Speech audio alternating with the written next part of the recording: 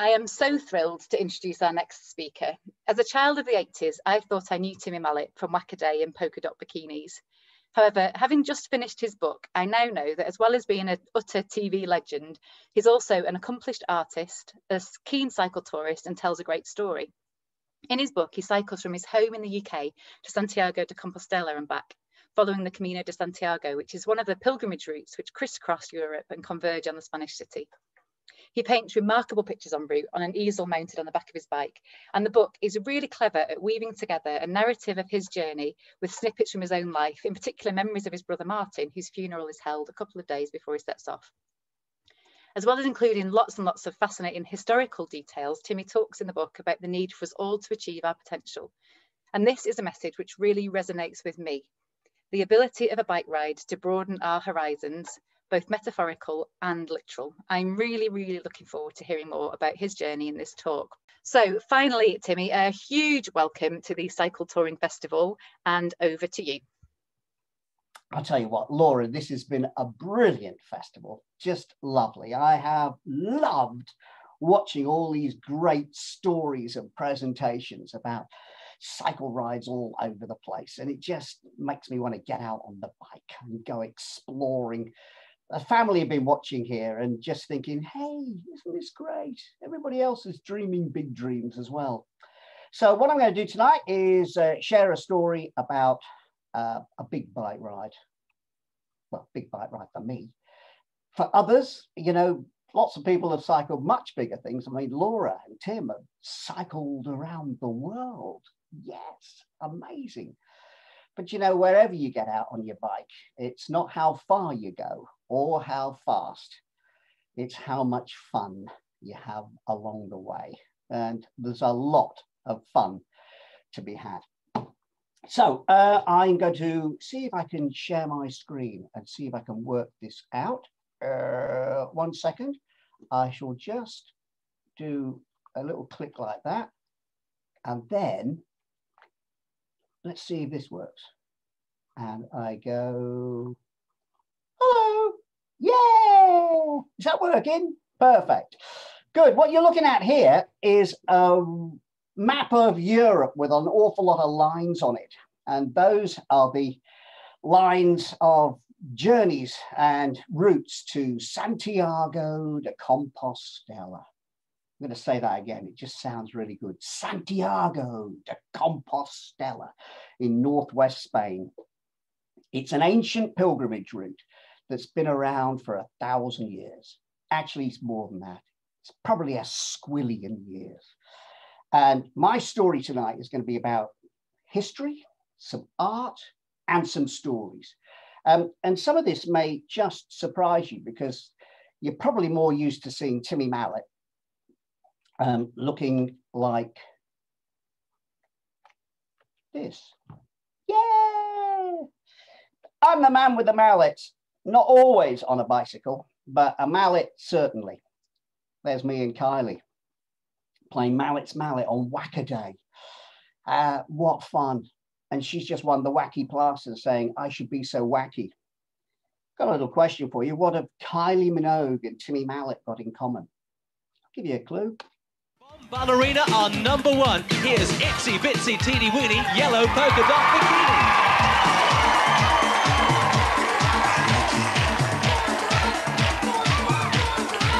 Oh, yeah. Good, mommy. Well done, Timmy. Thank you. Yeah, Itsy Bitsy Teeny Weeny Yellow Polka Dot Bikini. They're just showing the charts from 1990 on the BBC 4 at the moment on old Top of the Pops. And lo and behold, I'm #1 from 1990, which is great. It's very exciting to see it. And actually just to see the show going out and thinking, oh, look at that. That's what we did. Hey, what fun. And when I'm not doing on stage with a mallet or singing Itsy Bitsy, I'm doing this. I'm an artist. And sometimes I even get some of the paint actually onto the canvas. Yeah, I love art. I've always loved art. It's about storytelling. You know, on Wackaday, I would take my paints with me. And if we were ever short of the story, the director would say, paint us a picture, Timmy, and tell us what you're doing. So what I really want to do is to cycle the Santiago de Compostela route and paint it as I go. And is that going to be possible? I don't know. Got to do a bit of practicing, bit of prep. Always a good idea to do some rehearsal and trying things out. So I've packed up 2 panniers and I've got a dry bag with my art materials in, and I'm cycling up the hills of the Chilterns in the rain of winter and thinking, yikes, this is going to be a little tricky. And then at beginning of February, I got a lovely little delivery.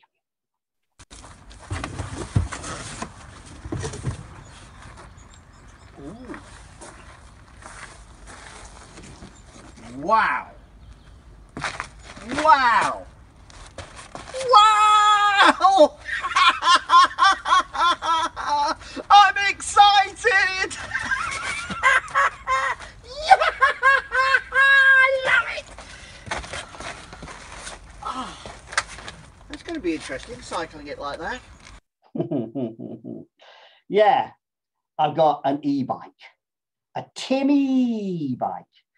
And having an e-bike transforms your cycling. It's just the best thing ever.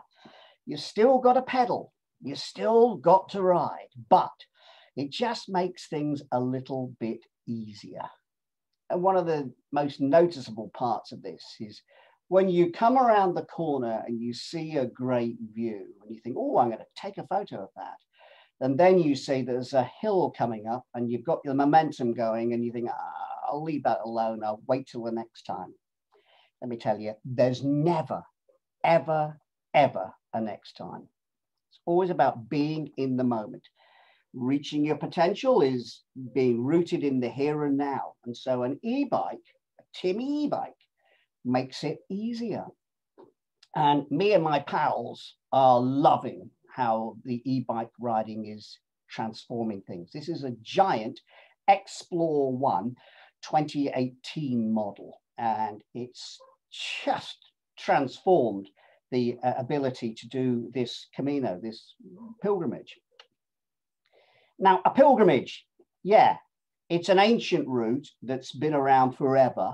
And back in the Middle Ages, in the dim and distant past, when Chaucer was writing his Canterbury Tales, roughly 250,000 people would set off from their home to Santiago de Compostela every year and make their way there and back again. 250,000. Now that is a lot of people traveling all over Europe, questioning things, asking what's going on in the world? How am I going to get on with the people, with the manners, with the customs, with the food, with the weather? How am I going to manage it? And why am I doing it? Well, often they'd be doing it for a cure for their condition, because they'd be heading to Santiago de Compostela, to the cathedral where the bones of Saint James the Apostle are buried. Saint James was the brother or cousin of Christ. And so it's a hugely important venue to get to.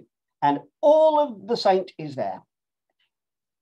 All of him, apart from one little thing. His left hand. His left hand's not in Santiago de Compostela. Back in the early years of the 12th century, the hand of St. James was given as a wedding present to the 12-year-old Matilda, who was the granddaughter of William the Conqueror. A wedding present, a hand.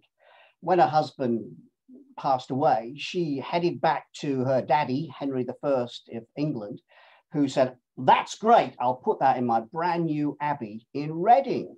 And for the next 450 years, pilgrims flocked to Reading to see the hand of St. James. Then, of course, the dissolution of the monasteries happens, Henry VIII, and the place falls into disrepair, and it's lost for several hundred years. Good story, this lasts forever. And then it was discovered by workmen making way for the brand new building in Reading Jail. And it got sold to a collector who put it into somewhere on the Thames Valley. And right now it's in St. Peter's Church in Marlow in Buckinghamshire, just a few miles from where I live. And this is amazing. Hang on a second. If the Hand of St. James is just around the corner, you know, a morning's bike ride, why on earth would I be going to Santiago de Compostela when I can just go around the corner? So let's go and have a look at this hand, shall we? You ready to see it? Yeah. The Hand of St. James.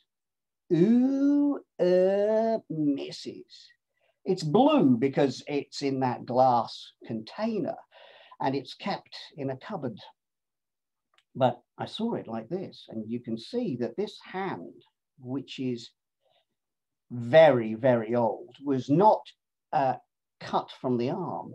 It's rather gruesome, but if you look down here, you can see the tendons. This hand was ripped off the body.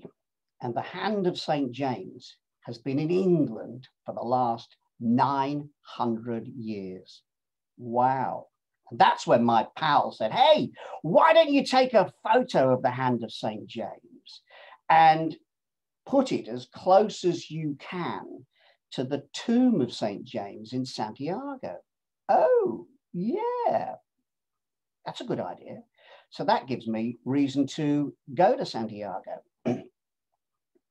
Just a minute.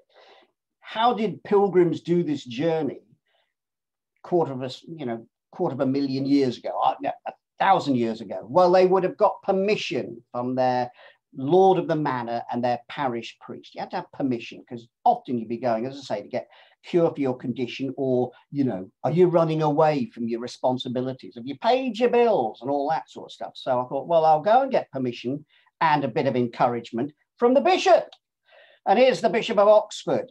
It looks like a glorious morning, doesn't it? It's early February, and it's, I think, 1 degree. It was bitterly cold. And he gave me lots of encouragement and said, hey, good on you. And when you get to Santiago, invite the Archbishop to come and visit us because we've got a connection. Then I got a nice letter from the Archbishop of York.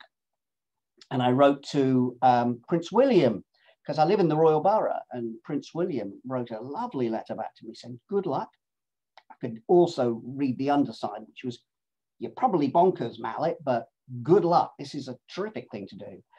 And then I wrote to my MP, and my MP said, I'd like to come and hear your story, which was a bit of a surprise because at the time she was Prime Minister dealing with Brexit. So Theresa May came to my house to hear about my Camino, and to sign my pannier and to look at the bike and the paintings and say, wow, Mallett, that's a bit of a thing that you're doing. And I said, well, I want to see if it's possible to reach my potential and to paint this adventure as I go. And I'm inspired by my brother Martin, my Down syndrome brother Martin. She said, I know about your brother. And just like him, all we have to do is to be the best that we can be. Wow, what a generous thing to say. I'll introduce you to Martin now. Here's Martin Mallett, my big brother. I've got two big brothers, big brother Paul and big brother Martin. And Martin's here, we're playing dominoes in the pub. He's put his arm on my shoulder over there because you can see I'm cheating. And he's a painter too. Look at that lovely painting he's doing. It's great. But he's also a cyclist. And Martin and I love to cycle together. Here we are on the Deeside Railway line in Aberdeen. And I love this picture because he's not thinking about where he's going or where he's been. It's about the here and now of pedaling, the business of moving those pedals. Hold this photo in your mind because this is Martin rooted in this and we're cycling together. Yeah, brilliant. And I told him about my trip. This is the last photo I've got of Martin because just a week before I set off on my Camino, dear Martin died of dementia, wretched disease. But that smile, wow, what a Mallett smile, isn't that lovely? And at his funeral, my big brother Paul found these, I'll show you. see this, a Martin Mallett name tag. And he said, I wonder if you can use these and somehow or other use them to mark your journey. I thought, oh, that's an idea. That could work. So that's what I did. Hang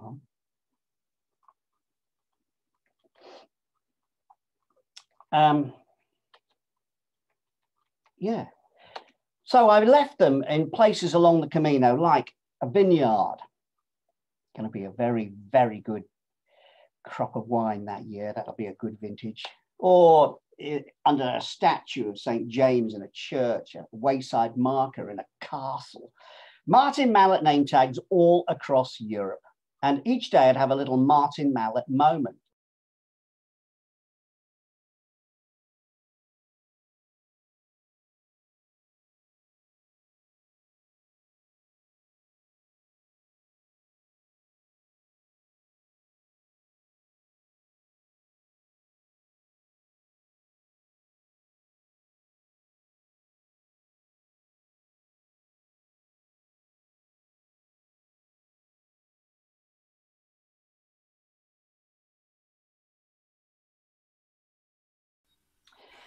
Martin was a bell ringer in his local church and just seemed to be a very special thing to do. So this is my route, and you can see numbers on my route. And each of those numbers refer to where the Martin Mallett name tags are all across Europe. And in my book, the pink end papers, very pink, look at those. You can see where each of the name tags is, because I've got the What 3 Words code, which refers to the GPS. What 3 Words is a great app that can identify exactly where you are in the world from 3 words. It breaks up the entire world into just a few, into little squares a couple of meters apart. It's a brilliant, brilliant thing. So if you want to follow this journey, you can from the comfort of your own home on just reading the book. Or, and then if you punch in those What 3 Words, that will show you the exact side of the road, what part of the building Martin Mallett name tags in. And if you ever want to do it yourself and cycle that route, if you come across one of those name tags, let me know. Leave it there, but let me know. So that's the idea, to cycle across Europe. Are you ready to go? All set? We've got our Timmy bike. We're all packed up. Let's go. Forgot to mention the weather. I went in 2018 and the beast from the east had hit. It actually arrived on the 22nd of February. That's tomorrow. Ooh, and we got that tremendous storm, floods, snow, ice, just unbelievable, right across Europe. And it didn't clear until the 7th or 8th of March, and I'm setting off on the 14th, 15th of March. Yikes. So I go down to my local church, where I'm seen off by a bunch of hardy people who turned up to say, good luck, can you hurry up, because we want to go in and get warm and have a cup of tea. And both the bishop and the parish priest gave me a blessing, God bless them, said good luck. And the blessing worked. Well, about a mile. I'm a mile into my journey and the chain snapped. Now, what? The chain snapped? I am standing there forlornly in the rain, looking at my bike. I'm on the phone there, phoning up Paul at Flat Harry's and saying, can you help me? And he's laughing and come out to fix the chain. He said, that should do you. What do you mean should? I want more than should, please. See how you get on. And that first day, I don't know what it was, but there was a broken chain. There were floods along the, I've got a good route here, but I can't go, oh, flooded now, hang on. Or thick, deep mud. But there's also daffodils, beautiful, glorious daffodils. You know, we have more daffodils in Britain than anywhere else in the entire world. Britain has more daffodils and more bluebells than any other place on the planet. And they're there, cheering me on and making me feel good. Wow. My pal Stevie's with me on these first few days. He says, just keeping an eye on you, Mallett. You're probably going to need it because you're all over the place. Yeah. Go down through Winchester. The crocuses are out. Aren't they beautiful? Look how big the cathedral is. Look between those trees. Can you see me? I'm there on the bike. That's me. I painted myself in. And headed down to Portsmouth and caught the ferry over to Saint Malo. And then straight away into France. There's a big, massive sky. A huge sky, which reminds me that this is an enormous journey. It's dwarfing me and the bike. There's something about this, painted in with Prussian blue and burnt umber and a little bit of cerulean blue in the sky. That's watercolor. And I'm going, have I bitten off more than I can chew? But I'm wanting to stay here at Mont Saint-Michel, one of the great, wonderful UNESCO World Heritage Sites. It's there that I've got a family connection with this place because the Mallett family come from around this region and came over with William the Conqueror in 1066. So this is the only place I booked to stay on the entire journey. And I'm staying in the Pilgrim Hostel, which is right up the top of the one impossibly narrow street here. Okay, and I've got to lug the bike up all these steps with all the bags, and I'm grabbing hold of passers-by to help me as I'm painting this view to remind me of this monumental building in this monumental sky. And there's something about the hugeness of our adventure. I'm staying in a tiny little monk cell with pink. Yay, it's pink. I like that bedspread. It's a very Timmy color. You can see the door goes smack up against the wall. It's tiny. That's my view out onto the monastery. And I wanted to paint this. This is a big painting, about 5 foot by 4 foot, and it's Mont Saint-Michel with me in it. I wanted to put something that was timeless and dated by putting the cycling artist in. I didn't paint this on the spot. I painted this back in my studio, but it reminds me, we're just passing through. It's just our turn. Passing through, make sure that what you do is nice. Be nice. There's a little note from St. James who says, you know, be nice to people along the way and don't gossip too much. Okay. This painting is called In the Moment, and it's on the border of Brittany and Normandy. And I stopped my bike here because I saw the sunlight on the rooftops, gleaming and glistening. And I love this backlighting of the bike in silhouette. And it's a hopeful painting. I'm stopping because I can, because I've got an e-bike and it's no problem to get going again. Because I'm wondering, I wonder what is around the corner. This. Here in the middle of it and smashing it up. Wow! That is a great big piece of tree. Oh, look at that. Yikes. Is that? Oh, is that what it's doing? Oh, look. Beetles. Huge big beetles. Capricorn. What? C'est Capricorn. Capricorns. Well, they're pretty big and they're rather spectacular. And they've eaten their way through the tree. And that is the tree. It's absolutely massive. I think I better paint this. There's Georges and Philippe. That tree is 600 years old. It was a sapling when Henry VIII was on the throne, and now it's being chopped up. It's not going to end up as a nice piece of furniture. It's just going to be firewood. So that big tree on the side there, don't get too cocky because it'll all end in an axe. And because I'm on my e-bike, I can stop and see this. If I'd been in a car, I wouldn't have been able, I'd have to find somewhere to park. If I'm walking, it would have been out of the way to wander across a field to go and see what these blokes are doing. But I'm that inquisitive sort of person who wants to know what's going on. And here's the thing about being a pilgrim. Being a pilgrim is planning to be vulnerable. That is an odd phrase, but it's it's the same for all of us when we're cycle tourists. To be vulnerable means, okay, I'm not sure what's going to happen today. If you're hungry now, you go to your fridge. If you're tired, you go to your bed. But each day you wake up thinking, where am I going to go? What am I going to do? Who am I going to meet? What am I going to eat? Where am I going to stay tonight? I don't know.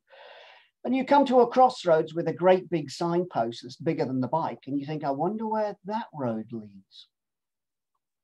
And it leads to an historical hero of mine. I'm on the way of the Plantagenets, so I make a detour to go and see Eleanor of Aquitaine, who was one of the great figures of the 12th century. And I drew her sitting next to, lying next to her husband, Henry II. And I'm reminded that at the age of 80, Eleanor got on horseback and went over the Pyrenees to do a diplomatic marriage. And I'm thinking, well, if she can go over the Pyrenees at age 80, I'm sure I can get over the Pyrenees on my Timmy bike. So I asked her a little question down there. I said, hey, Eleanor, fancy coming on a bike ride with me? And do you know what she said? Yes, Timmy, I'm on the way. What's wrong with this picture? Okay, look closely. I'm cycling over the wilds of France here and the big wide roads, which are a joy to cycle on. But if you look closely, I'm on the wrong side of the road. Don't tell my family. They said, whatever you do, stay on the right side of the road, Mallett. Oops. I got to my twin town, south of Poitiers, called memoir. My good friend Dom and Sophie are watching this evening in France, and thank you so much for the wonderful banner across the street. I love this. Go, go, Timmy, go. Here's my question. Is this encouragement or an instruction? The rain's come. It's a torrential bit of soggy weather. Remind me again. There is a reason for this. The wind is blowing a hoolie. The rain is lashing. I've got another 2 hours of this. And why am I doing it? Oh, that's right. I don't remember. Oh, great. Hey, do you ever take a selfie? You know, we've all got a phone. So I got my phone out and you take a selfie and you do this, don't you? Yeah. And you take a nice big smiley selfie. We all do it. My selfie that night was this. Just wanted to remind myself, this has been a tricky time. And the weather was so atrocious that often the track would just be washed away. I'm standing there thinking, what am I going to do here? I've got to take a bit of a detour. Yeah, a massive detour. And my feet, yep, wrapped in cling film. It's wet. And when you're wet, soggy, and at a low ebb, you need to go and get a little snack and a drink. And as I'm sitting in a town having a little bit of refreshment, that I get a tap on the shoulder from somebody I know. How much have you done so far? I think I've done about 1,000 kilometers, Lorraine. Wow, you are amazing. Aww. Amazing. How much further have you got to go? Oh, I don't know, another month or so. And I love you that you're wearing the tie. Thanks. It's so nice, isn't it? Do you know, it's really special having you turning up like this. Thank you so much. It's been great. It's been really good. It's been so lovely to see you, and I'm so proud of you. I'm so proud of you for doing this and doing it for Martin. Thanks. Thanks, Lorraine. That was really special having that visit from Lorraine and her husband, who were heading south and went out of their way to come and find me and to bring me an Easter egg and to give me some more boards to paint on and to take away some completed pictures. And it was really special. I remember thinking to myself, friends, they just are your lifeline. Look after your friends, value them, because when you're out in the wilds of wherever on a big adventure, it's really nice to get a text, a phone call, or a surprise visit like that. I'm following the route of St. James, which is scallop shells or yellow arrows, and they're all over Europe. But here in the middle of a roundabout, are these pilgrim statues all saying, Mallett, you're going the wrong way. Off you go that way. I like the fact they've got a scallop shell on their staffs. But it just reminds me again, been around since Chaucer's time, maybe earlier. It's just my turn on this adventure. And here's where I'm staying along the way. I'm staying in different albergues or pensions or hostels. Down bottom right is where I stayed with the nuns. Bottom left, a typical albergue in Spain. Top right, something wrong with the floor there. I'm sure that's slanting. That doesn't look very level, does it? I shared there with an Italian bloke who had really distinctive feet odors. Yeah. Top left, that's a little pension that's owned by each of these towns that you go through in France. And you just turn up at the town hall, you say, hello, can I stay the night? It's for a few euros. And they say, yep. And there's the accommodation. And I stayed here with Hans. Hans is in his 70s. He's from Switzerland. He's watching tonight. Hello, Hans. And we share a bottle of rosé and a plate of baked beans and fried eggs. And he walks to Santiago every year, a different route. This year he started in Mont Saint-Michel. He'd been going a month or so. And I'm the first pilgrim he's met along the way. And we've stayed in contact ever since. I like the way that you meet people and become lifelong pals just by spending a shared experience like this. Now here's a track which seems to go on and on and on forever. All I can feel is the wind in my face, and there's no features about this thing at all. If you look over my shoulder, you can see it just carries on like this forever. This is an everlasting road with wind, wind, wind.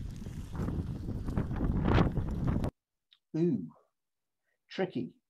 So when I see a garden like this with real colour, I stop, of course, to take a picture. It's a 10-second photo opportunity that leads to an act of random kindness, because as I'm taking the photo, these voices behind me said, bonjour, monsieur, blah, blah, blah, blah. And I turned around to find two women who spoke very good English and said, oh, you're English, come and have a cup of tea and see the garden.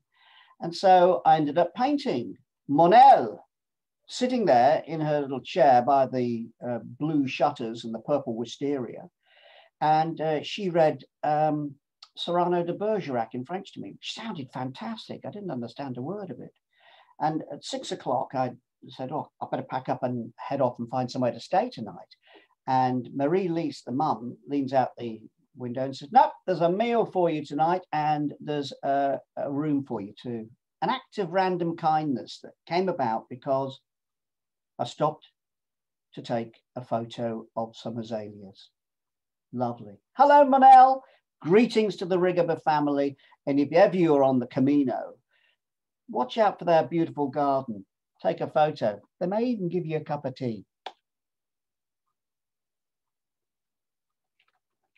Greetings from a very damp and soggy Timmy. I'm at the Statue of Gibraltar. This is what I've come to see. It's where three of the main routes on the Chemin de Saint-Jacques meet. There's the way from Paris that I came this way.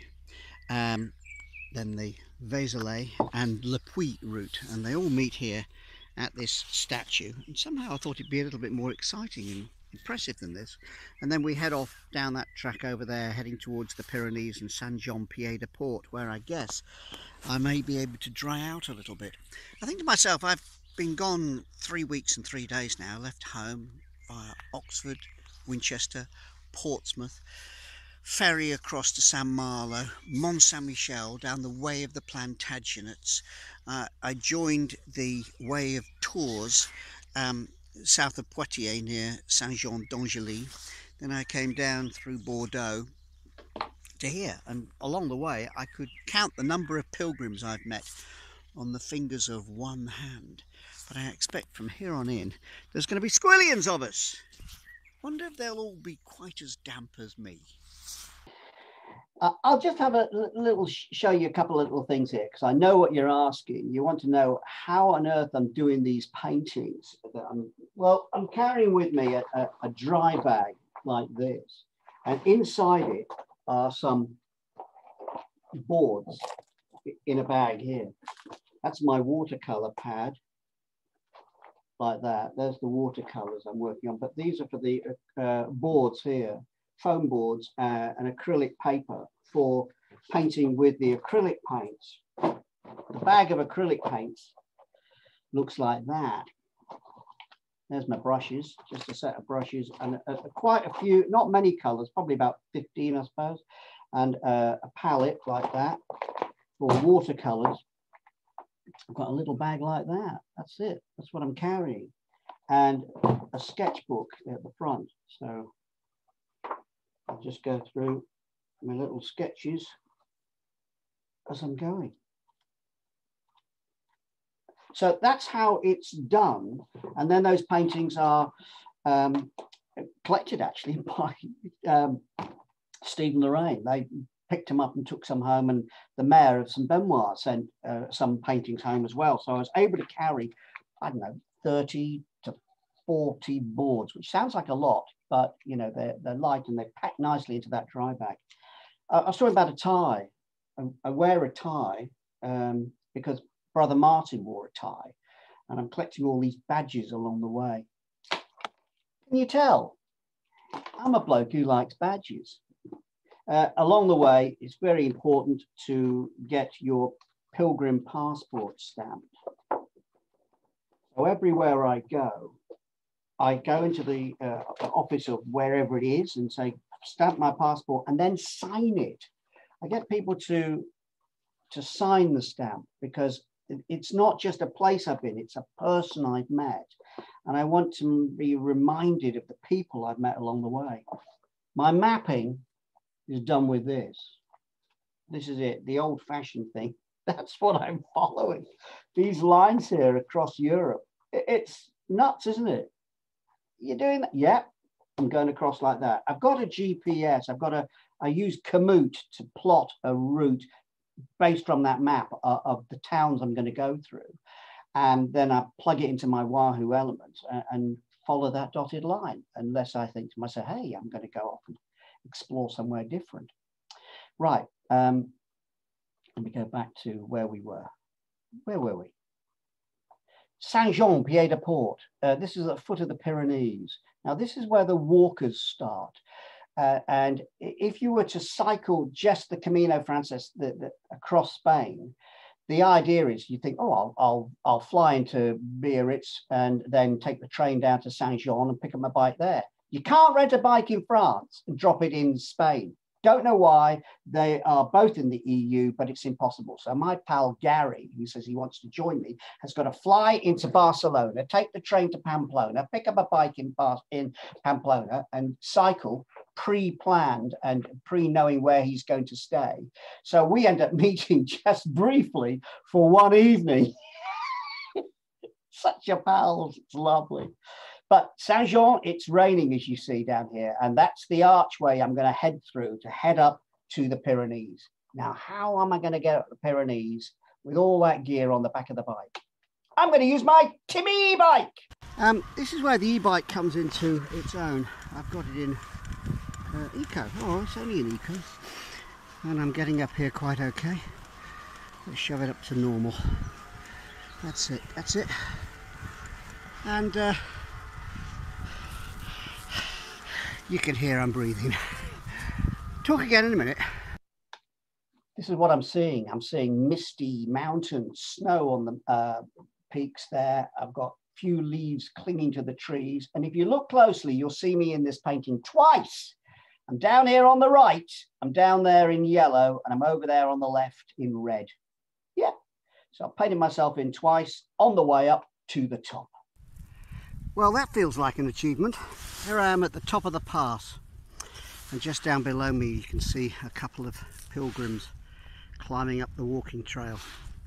But the mountain thick with mist, and I'm very, very pleased What an achievement. I really feel proud of myself. I've cycled up the Pyrenees.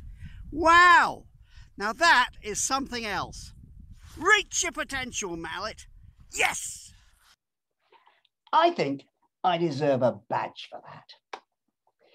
I'm heading across from Pamplona to the Alto del Perdón, the Hill of Forgiveness, a particularly poignant point on the Camino Frances across northern Spain. The wind turbines going whoop, whoop, whoop, the rain coming lashing. The track is just mud, and these metal statues sway in the wind, and there's a howling noise to them. It's bleak. And I'm really glad I saw it in those conditions, because I'm reminded that this is not a jolly jaunt. This is not a holiday. This is a pilgrimage with a purpose to reach my potential, to make the most of every day and to paint it. And by painting this in my accommodation that night, I'm reminded that it's something special. And I got dear brother Martin in my heart. Often we think that going on a cycle tour, you're heading to a town, but it's the villages that give you the most, we find. This little village called Hontanas, I'm stopping for the night because tomorrow I'm going to cycle up that mountain over there and I want to get my energy levels up.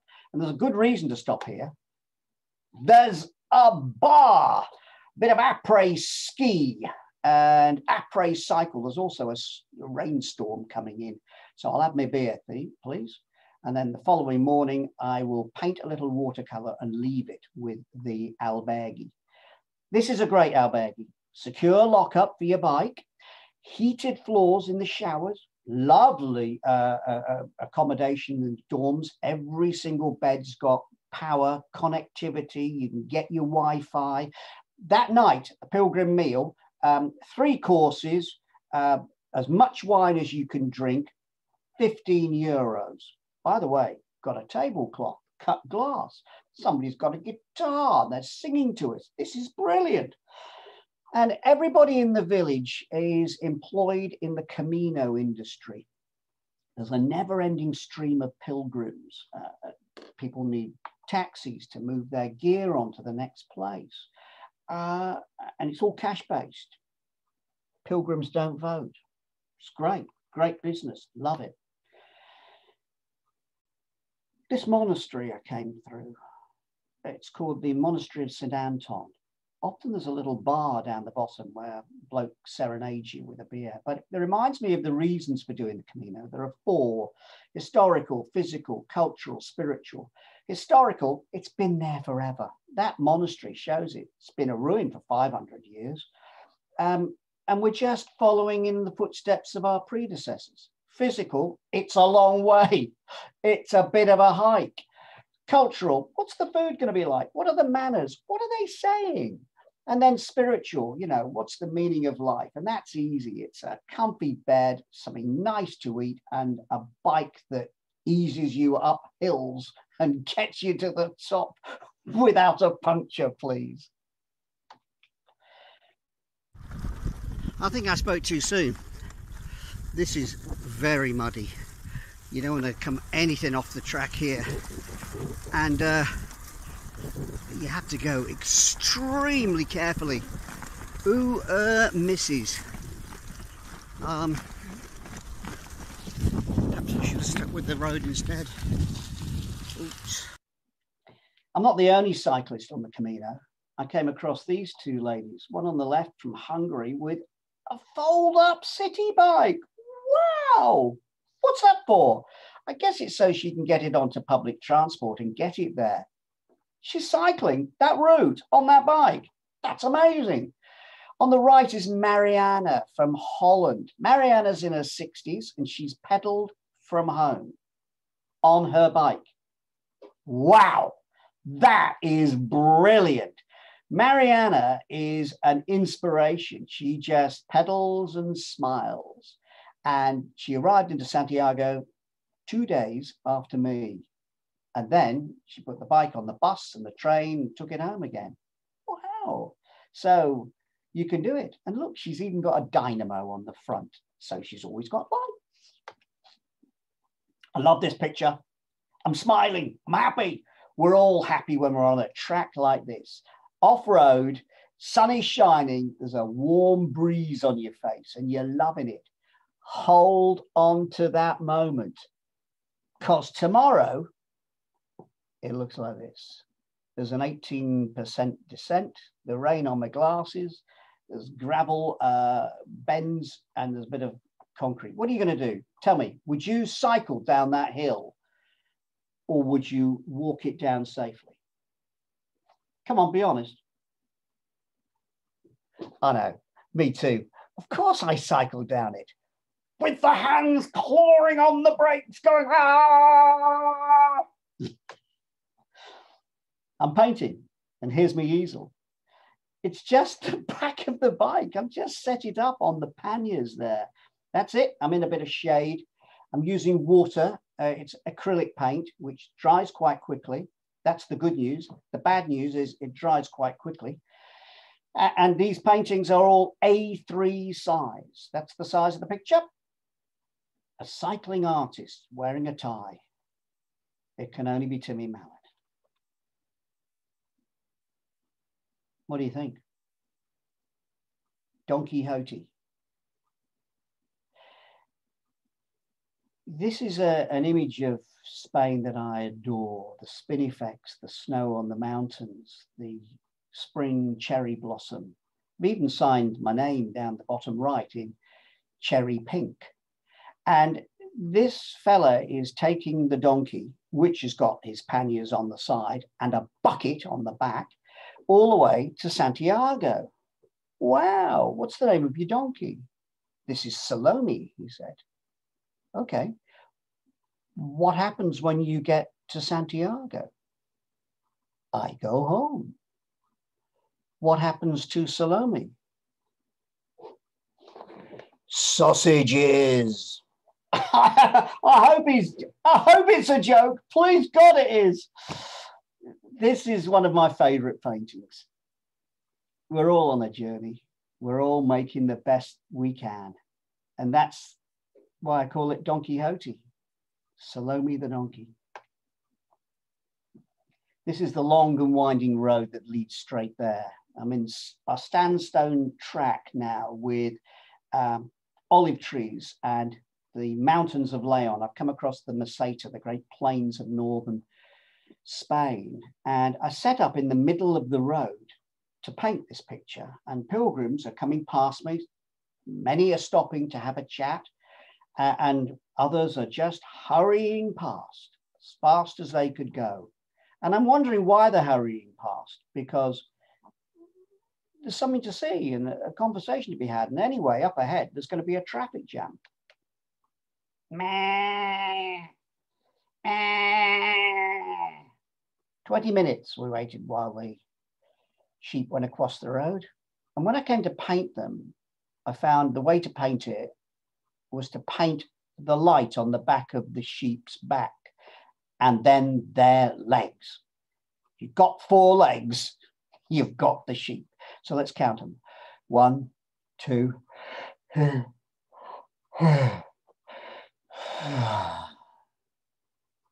Counting sheep always does that to us, doesn't it?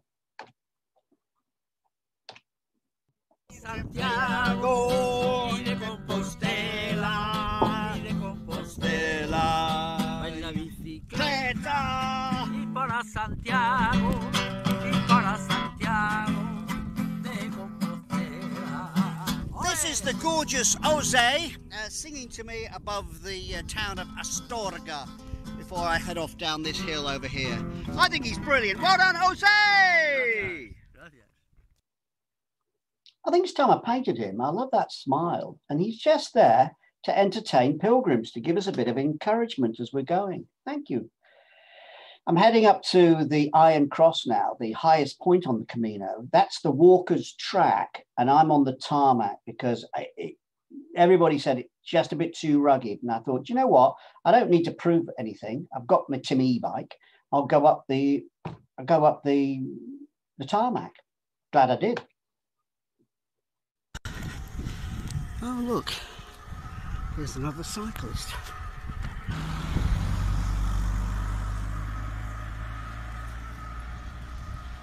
Buen Camino. E-bike. E-bike. So much easier with an e-bike.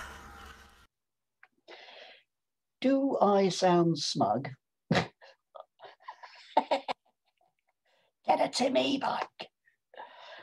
This is the Iron Cross, big mound of stones, this huge, big, tall pillar dwarfing the people there. As I arrived, there's a bunch of German pilgrims saying an open air mass. Wow. But it's a place of big significance. And this was my Martin Mallett moment that day. Now this great big mountain of stones here must be hundreds of years old. There must be more stones from around the world here than anywhere else. Because traditionally you brought a stone from home and you cast it here to pay atonement, if you like, for your sins. I prefer to think of it as counting your blessings. I brought my stone from home. You'll know it's mine because I painted it. I brought it out of my garden, and I'm going to count my blessings. So, most important thing: family, friends, health. Yep, I'm blessed with all of those. I've got a lovely family, and I'm going to give a little special mention to my great son Billy, my lovely wife Linda, and my brothers, Paul, my big brother, who I'm blessed with, and Martin, who sadly died 6 weeks ago today. But it's a lovely thing to remember them here and to think to myself, all I have to do is to reach my potential. So here we go. There it is, right there. You can see it easily. Tell me you can see it easily, because I can. Right, and then of course, whoops, I brought a stone from Martin's home, and for 37 years Martin lived at Newton D in Aberdeen, and this is a piece of gleaming, glistening granite from the gorgeous granite city of Aberdeen. And so Martin, you and me, there you go, and I hope that I can reach my potential just like you did every day of your life. And that's it. Stone from home, Iron Cross, highest point on the Camino. Great. Aren't we blessed? I think so. I'm coming into Santiago. I'm just past the Iron Cross, Ponferrada. The Camino Frances that most people take goes along this brown line here to Santiago.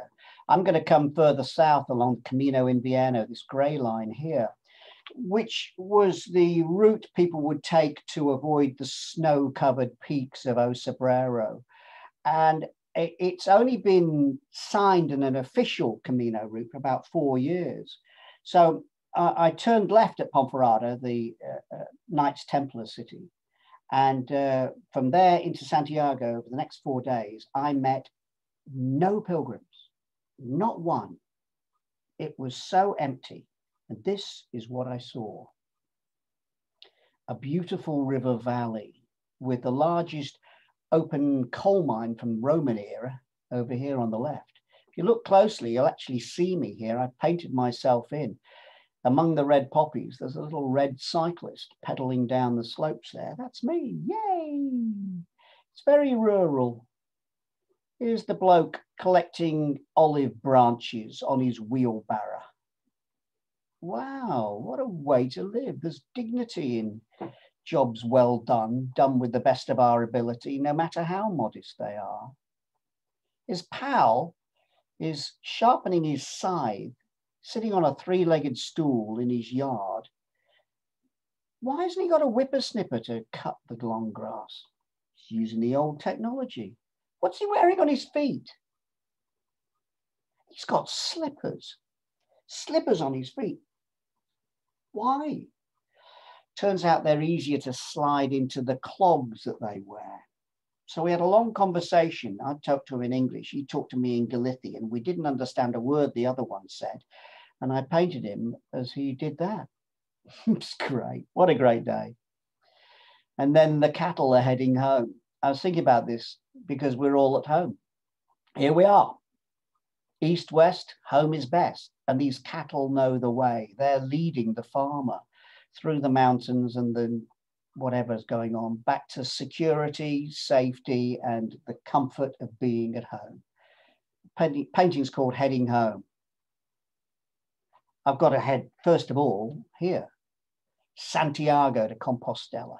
These big statues are about 15 feet tall, and their arms aloft, and they're smiling triumphantly, these pilgrims, because they're looking at the distant gleaming spires of Santiago de Compostela, 10k away, underneath that lovely evening sky. But first of all, there's going to be a storm coming in, sleet, snow. Yeah, don't get too confident. The weather will always affect us. In Santiago, I go to the tourist office and say, what's your favorite view of the city? And they said, most people go into the park, but if you go out to the museum 2 kilometers away, you'll get this lovely view of the spires and towers of the cathedral. And there's the terracotta rooftops in springtime in the sunshine. This is what I've come for. Cycled all this way for this. So this is it. Santiago de Compostela, the cathedral dedicated to St. James. This is what I've cycled. 2,430 kilometres to see. It's the burial place of St. James. All of him is here, apart that is, from his left hand, which has been in England for the past 900 years. And I brought with me photos of the left hand of St. James to show to the tomb and to the Dean. I'm meeting the Dean of the cathedral later on this afternoon. Here's the tomb. Silver behind that metal grille. I'm holding up the picture of the left hand to reunite the left hand and St. James, the rest of him. It's one of those little moments. You think, if anybody could see what I'm doing here, they'd think that was rather odd. I don't. I like that connection with my home in Santiago. I like it very much. In the Pilgrim Mass, the thing we come to see is the Botafumerio that swings across the transept, and it's billowing all this lovely smelly incense. And the reason for this is back in the Middle Ages, it was to fumigate the smelly pilgrims. I've had a shower since then, so it's a great occasion. And down the bottom you can see the ropes that are hauling on it, 8 people hauling on this to bring it across. My pal Gary said, this is a true piece of theatre. This is what we've come to see. And he's right. It's an absolutely magical moment. But now I'm going to meet the Dean of the cathedral and the archivist. The archivist collects saints. Remember, I collect badges on my tie. I think he wins. And I show him the photos and the letters from the bishops, the Archbishop, Prince William, and from Theresa May. And they say, Timmy, this year 300,000 people will come into Santiago. It'll be 350,000 next year. And in a holy year, when the Feast of St. James lands on a Sunday, there'll be 500,000. 500,000 people. He said, your pilgrimage, your Camino is going to go into our archives. Wow. And then he says, by the way, when you see Theresa May, will you tell her to come and visit us? I love that. Great.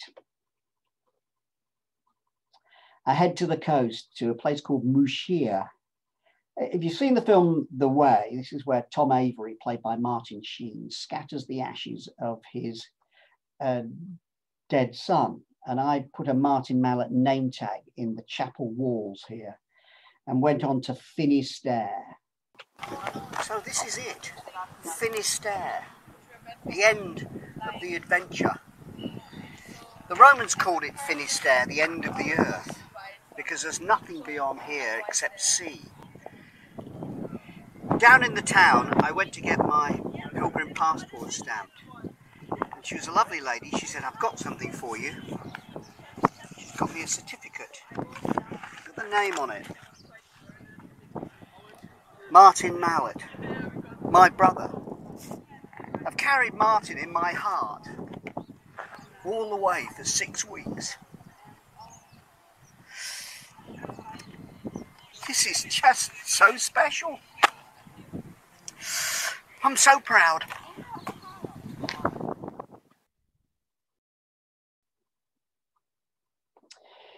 I think of that moment, that day, and that lovely, generous gift of the certificate for Martin Mallett, which hangs on the wall at my house. And I think about carrying him all the way in my heart. And the fact that last time I saw the sea was at Mont Saint Michel, it was blowing a blizzard, and then it's beautiful blue skies in Finisterre. And now I've got to turn for home because the family need my attention, as you can imagine.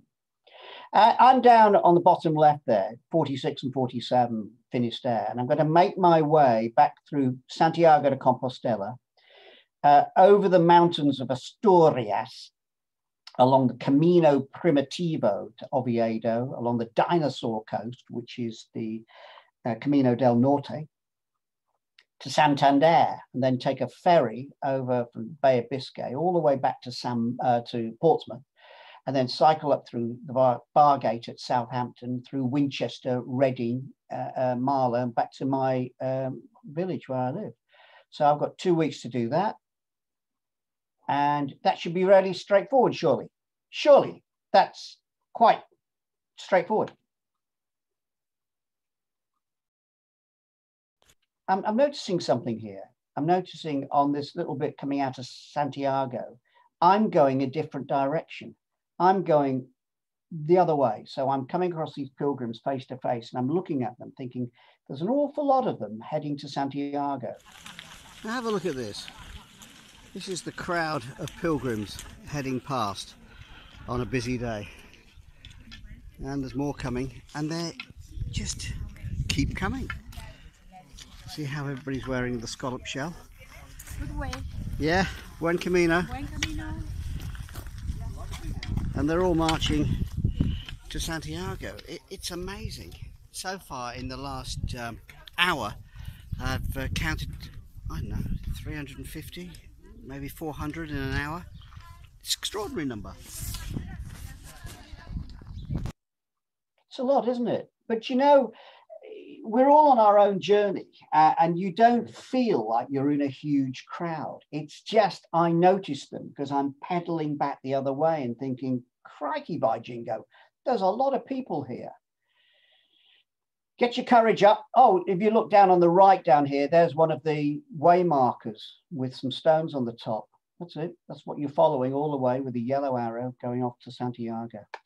Oh, this is lovely. The sun's out. It's the 1st of May. Great. The wind turbines are going at the top of the mountain. That is snow. Don't get carried away. The moorland is bleak. It's desolate. My track takes me along here. And at this way marker, I heard that very familiar sound to all cyclists.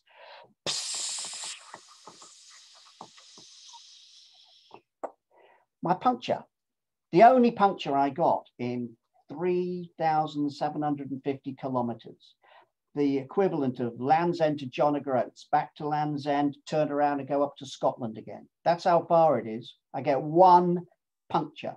Okay, it's on top of a mountain, yeah, in the rain, but I think I did pretty good on that giant Timmy bike. All right, I've reached the top of the pass, 1,150 meters up. As you can see, it's a great view. Can't see anything. There's nothing to see. And my glasses have just rained. Right. About 12 kilometres to the town. Hot drink needed. There's a lot of rain on this journey, isn't there? Until this. You're telling me the sun comes out? Yes, it does. For some reason, this view is really reassuring. An orchard, a little chapel, beautiful sky. Oh, the world's okay. And on my final morning in Spain, I painted this. This is an allegory, I think, of my Camino. You look at the multi-colors in the field, the meadow in front of you. And that's all the different textures of each and every day, the people we meet, the conversations we have, the Zoom calls we take or whatever. And in the distance, there's the silhouette of our town, you know, where we live out our lives and meet people and do our work. And in the distance are the turquoise mountains of our dreams and aspirations, our hopes to cycle a big adventure somewhere. That's what drives us each and every day. That is my Camino Meadow. So here's what I did along the way.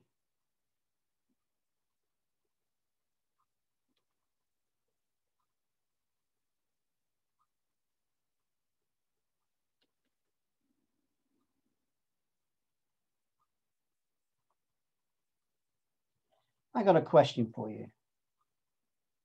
Did I do my brother Martin proud?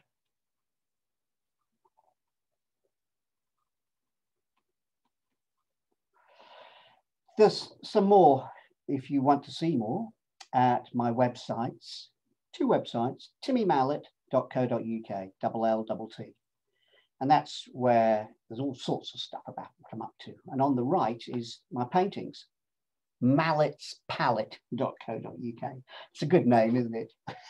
Who'd come up with that? For Mallett Art to see my modern impressionist paintings. And then I'm on all the various socials, particularly like Strava, TikTok, Instagram, Twitter, and Facebook. And if you like it, there's a book. Yay! Utterly brilliant, My Life's Journey, with many of the paintings in here in colour and the things that we've been talking about on this adventure, this journey. And if you would like a copy, you can buy it from anywhere, actually. It's published by SPCK. And you can get the book from any of your favourite bookshops, or you can buy it from timmymallett.co.uk, and I'll do you a special dedication and a little mention in the front. I'll write something for you there, maybe something about the festival if you like, and I'll put in a sticker and something very special just for you as you've been on this lovely cycle touring festival. So if you go to timmymallett.co.uk, you can buy a signed and dedicated copy, and it would be my pleasure and privilege to do that for you.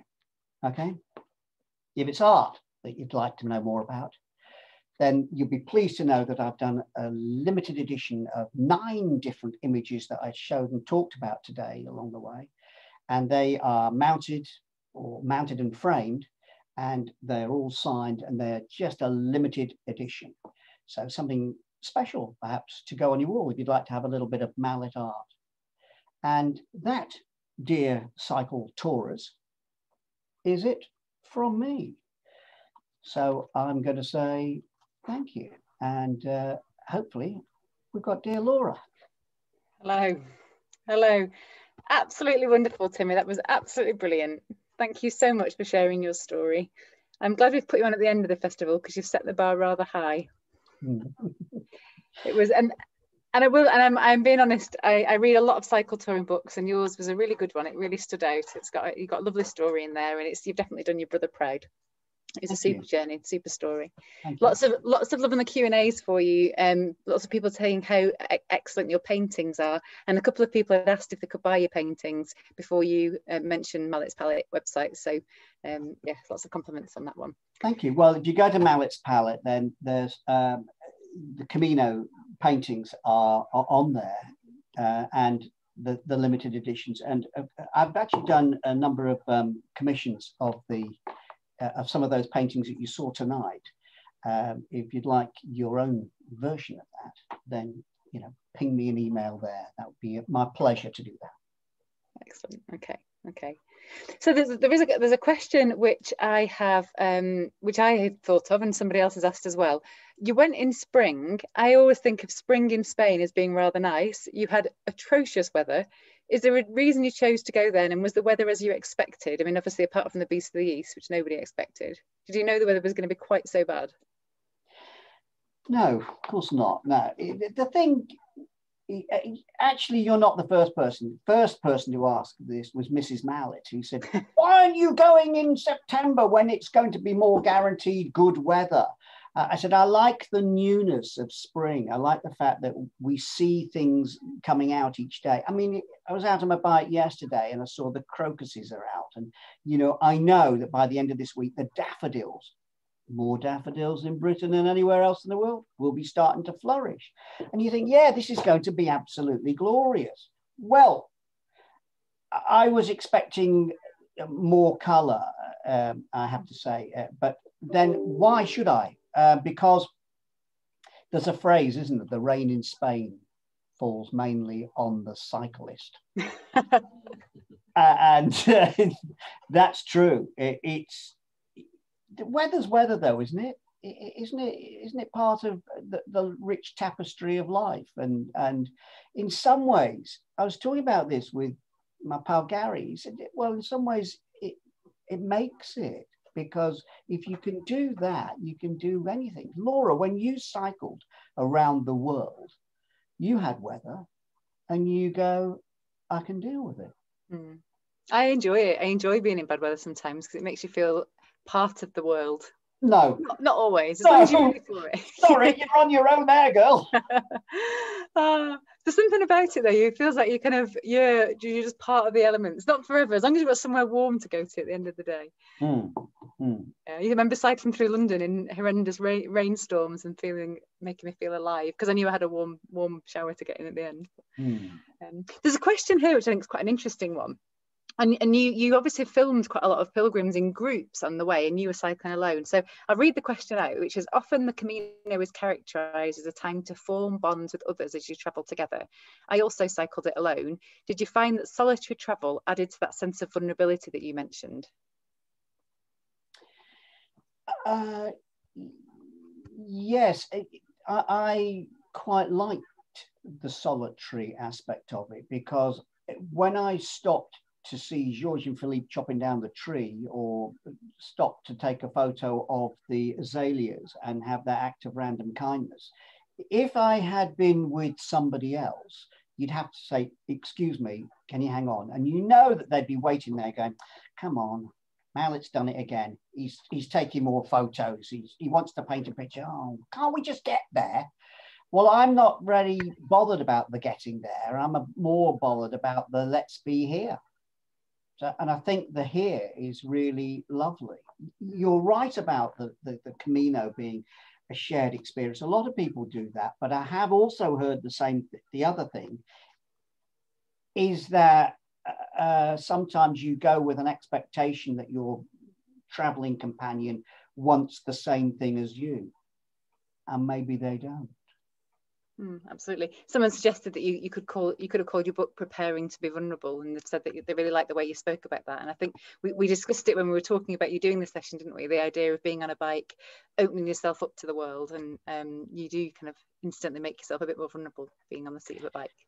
Yeah, I think so. And I'm also aware that there are only two things that you can rely on when you're cycle touring. One is me, and the other is the bike. Right. So take care of this, take care of the bike. I called the bike Martin. I found myself talking to him, come on, Martin, we can do this. Am I nuts? Yeah, I am. But it was very reassuring. And you see this a lot, you know, with cycle tourists who call their bike. Andrew Sykes, who called it Reggie, you know. And there's another one, other cyclists I've come across who all name their bikes. Yeah, I think it's nice. I think it's nice to say that I'm sharing the adventure with my equipment. You're only mate on the road. Yeah.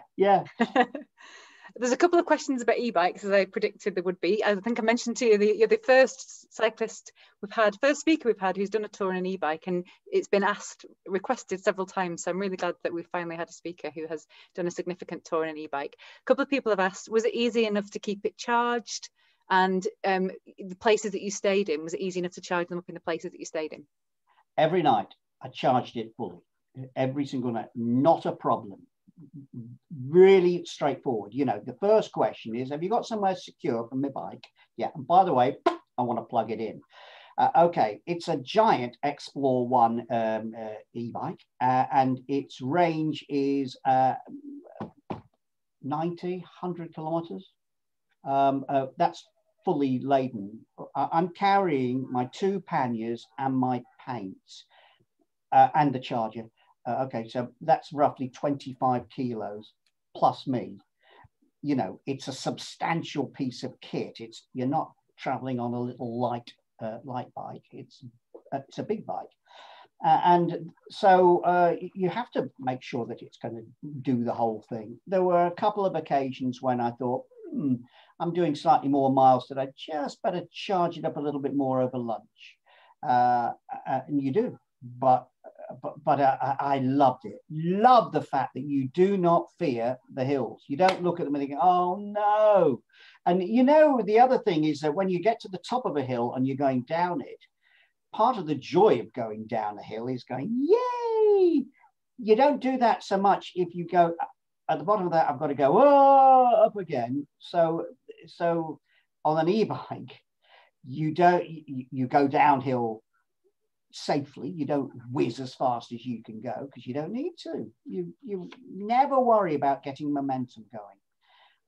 It liberates me. It's just brilliant. All of us e-bikers who have them go, yeah, love it. Absolutely, certainly. The ones I've tried have been so much fun. Yeah, they are fun. They're good fun, and the touring version where it's built in. I mean, the thing is that the e-bikes are moving onwards and upwards. The latest version of the Giant Explore bike, the 2021 bike, which Mrs. Mallett now has. Thank you very much to my good pal James at Spokes at Bagshot. It's streets ahead of the bike from 3 years ago. The technology is always developing. That's super. So another fairly practical question, which is, you obviously were traveling out of season, and you said that you only booked one place ahead. Did you have many problems arriving at places that were already full and having to go on to the next town, or was that not so much of a problem? And then I guess part of that as well is, was there an issue, I think the person who's asked this question has perhaps experienced it, with having too many walkers on the road at the same time as you and having to dodge the walkers? So was that not an issue because you were out of season? Okay, there's sort of two questions there. The walkers and the cyclists. There's a walking track which runs roughly parallel with the tarmac, and you can pick and choose in different areas or different caminos. Remember, there's lots of different routes across Spain. There are different. Look at those. Look at all those routes there. See what I mean? So the Camino Frances, that big one that runs from Saint-Jean over the Pyrenees, 900k, that's the popular one. That has the thousands of pilgrims on. But the Via de la Plata from the south, which we did a few years ago in springtime, from Seville to Caceres, just a week, that was organized by a company who provide the hire bike, who sort out your accommodation. You tell them how far you're going to cycle each day, and then they transport your bags. It's another way of doing it. So for me, I didn't ever have a problem with accommodation.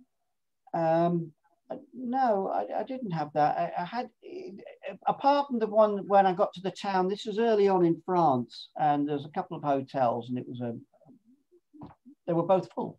Why? It's a quiet little town. Oh, there's an Ibis hotel 40k away. I said, on my bike.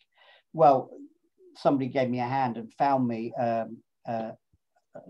B&B, a gîte to stay at about 20k away. And I pedaled across the fields to find it, and I did.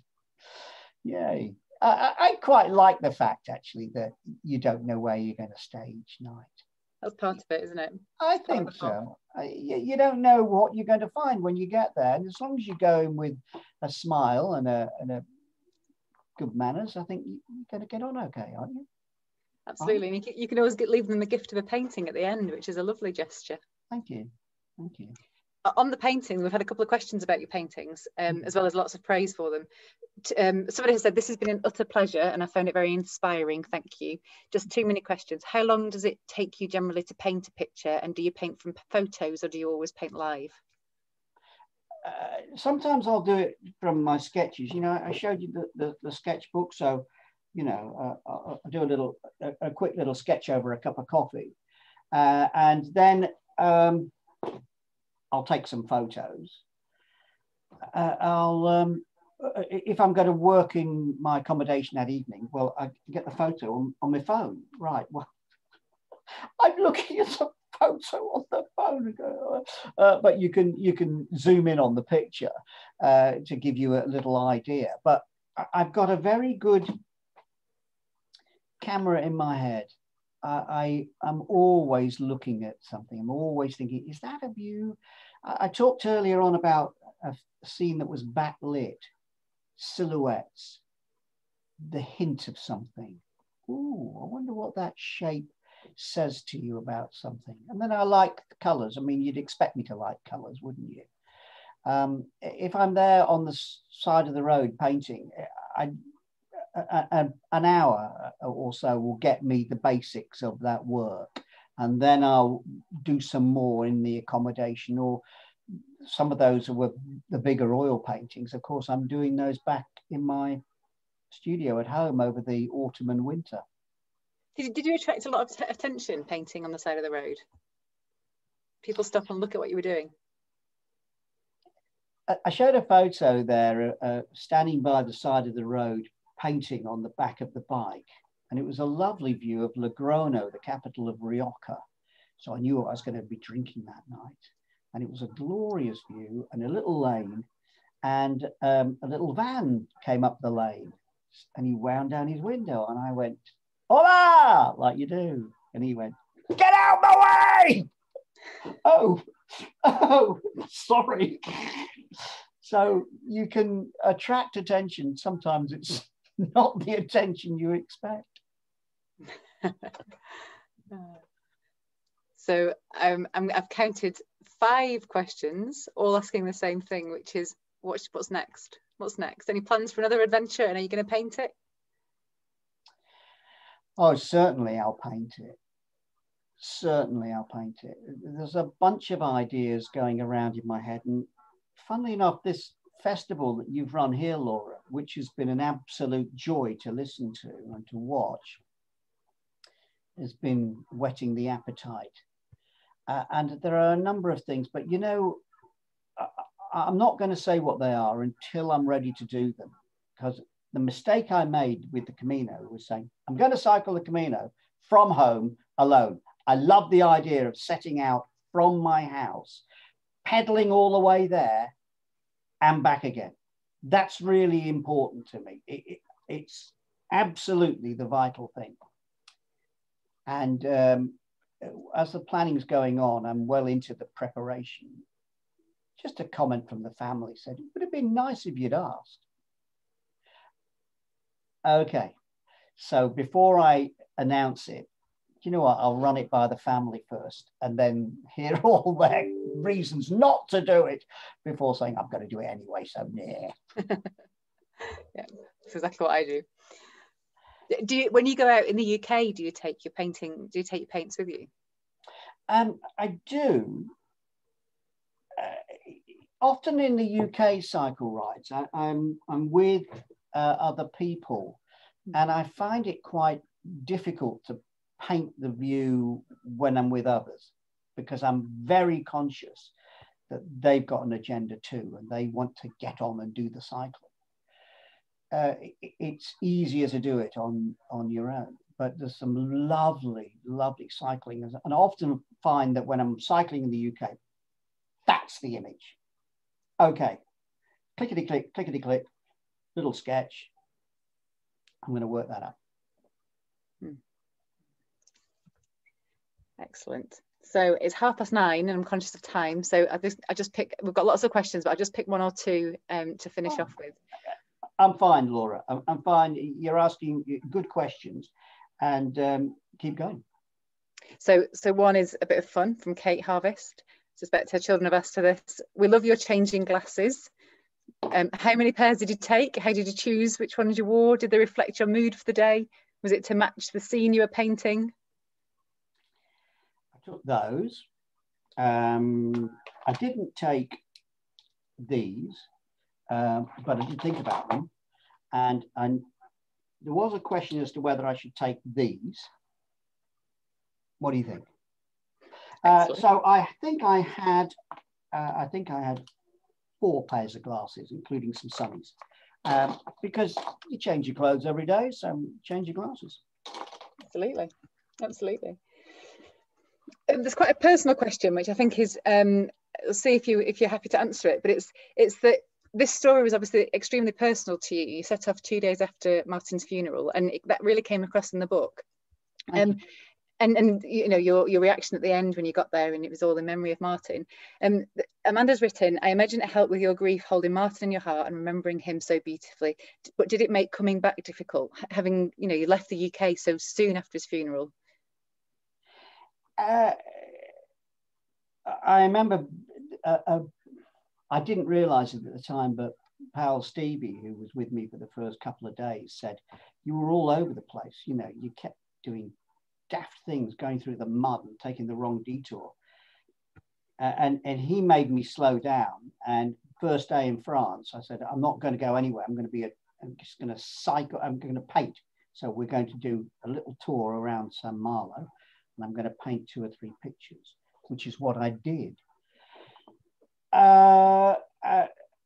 And he was the one who said, when you put the Martin name tag, share it on your social. And I said, I'm not doing that. That's far too personal. He said, no, do it. He said, because when there's no longer a Google or whatever the internet becomes, if somebody finds a Martin Mallett name tag in squillion years, they'll be able to look up the story and know what he meant and what his inspiration was. And I thought, that's rather nice. And so I did. And whoa, I was quite surprised at the reaction, and it took me back a little bit. But it also gave me the courage to do those little videos, like the ringing of the bell, you know, and thinking Martin was a bell ringer. He's always going to be ringing that bell. Yeah. It added a lovely dimension to the book, actually, such a personal dimension, which I imagine, was it fairly hard to write about that? The writing process was a joy. Okay, so SPCK, my publishers, and the editor said, right then, Timmy, I want 65,000 words, end of July, Times New Roman, 12 point, 1.5 line space, go. 3,000 words a chapter. What? Just get on with it. Okay. And then my good pal Gary gave me some little tips along the way of ways to write things, I suppose. And I really enjoyed the whole process. It was rather nice to make it memoirs rather than autobiography. Autobiography is linear. I was born, I went to school, you know, I fell in love, here's my first job, the end. Okay, but memoirs are stories from your life. So that's why there's a bit of Itsy Bitsy and Mallett's Mallett and Wackaday and my radio days and bits about my family. And they pop up all over the place, and they don't have to be in order. That is a liberation. It's about being vulnerable again, isn't it? It's a liberation. I have to say, I really liked that about your book. I've read a lot of cycle touring books, and so many of them are the linear journey, and it gets quite repetitive. Whereas yours you did it very cleverly. The way you weaved everything together. It was. One of the little tips somebody gave me early on was, tell me what I'm going to find in this chapter, please. So at the beginning of the chapter, give us a paragraph, 2 or 3 sentences that tells us what's going to happen. Oh, so did you see that? Did you spot that? No, I didn't actually. No, I have to reread it now. Have a little look at that. You'll pick up that and open any chapter. And each of the chapters, you know, I put some line drawings in. Now that was the other thing that I really enjoyed. So they say start of each chapter, you've got some room for some line drawings, some black and white line drawings. Okay, you'll probably have room for 2-3 rows, so that'll be 7 or 8 drawings, 25 chapters, 250 drawings. Can we have them on Thursday? Okay, there's nothing like a deadline to make things happen. Absolutely, panic stations. No, it's not panic stations. I thoroughly enjoyed it. I'm pleased with it. I'm pleased with the reaction from people who are reading it, and it seems to be resonating with people. That we're all on this journey together. It's nothing unique or different. It's just our journey, isn't it? And that's what it's like on a cycle adventure. You've come across people who say, I've done this, I've done this. Oh, yeah. But it's big news for them, isn't it? And absolutely. Which is why I always say at the festival that we don't have headline speakers in the conventional sense, because everybody who's been on a cycle journey has got a story to tell. And at the time they did that cycle journey, it was important to them, and it was possibly the biggest thing they've done in their life. So, well, you know, we want to hear the story and how it's affected them. It's yeah. So the staying in the accommodation, you know, you get used to the business of washing out your smalls each day, and just doing your domestic stuff, and rotating your clothes and take care of them. I found that quite liberating, not needing to carry very much, because whatever you take is fine for 2 weeks or 2 months, isn't it? Yeah, absolutely. A couple of people have asked whether you experienced any low moments, or were there any moments when you felt that you'd bitten off more than you could chew? Yes. Yes, there were. Some of those were quite early on in the vastness of the way of the Plantagenets. In that storm, have I bitten off more than I can chew here? Is this going to work? Or coming into an accommodation that seemed a wee bit odd, and coming across a pilgrim, Gretel from Ghent, and I said, is this a bit odd? She said, I've done lots of these. She said, no, it's fine, it's okay. And that reassurance from somebody else was really nice. Having your phone means you can call or text. And I did get a phone call from my lovely friends, Robin and Judy, who are watching tonight. And I remember them saying, be kind to yourself. What do you mean? She said, look, take time to be kind to yourself. Terry said to me early on, he said, whatever you do when you're cycling, take a drink every 20 minutes, whether you want one or not, because you need to stay hydrated. And you know, if you're drinking enough, because you stop for a splash and dash.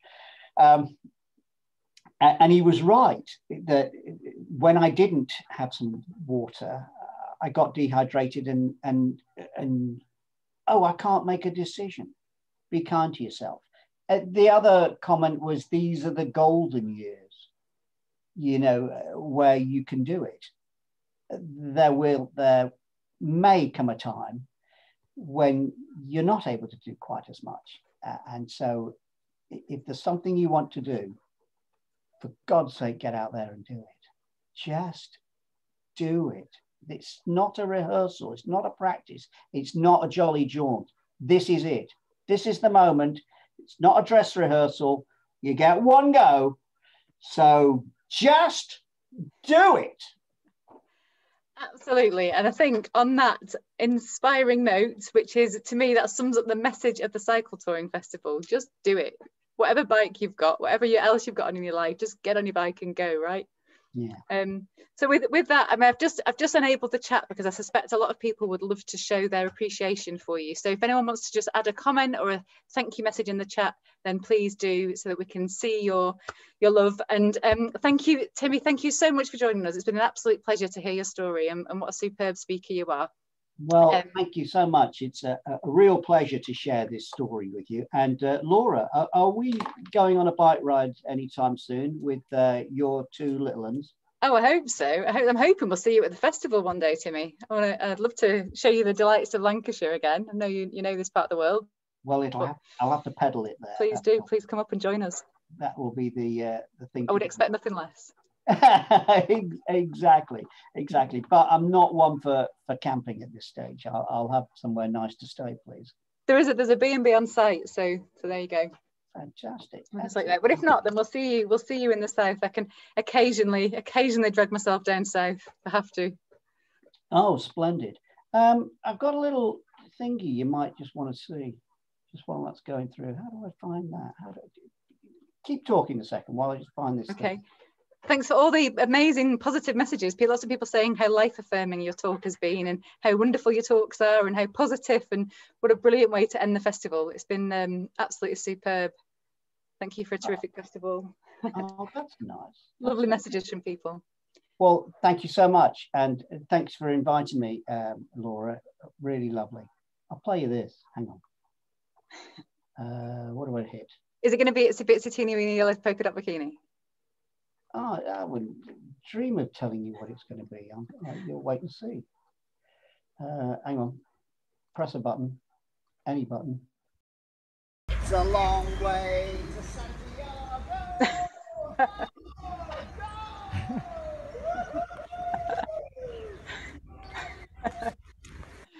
The thing is, I can't ever go quietly on my bike. It's never going to be a quiet cycle ride if you're with Mallett.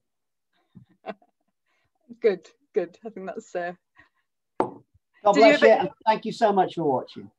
Thank you so much for joining us. Real pleasure. Good night, everybody, and thank you for joining in with the festival. It's been great to have so many people join us this week. Take care. Thank you so much. See you soon. Bye-bye. See you soon. Bye-bye. It's a long way to Santiago.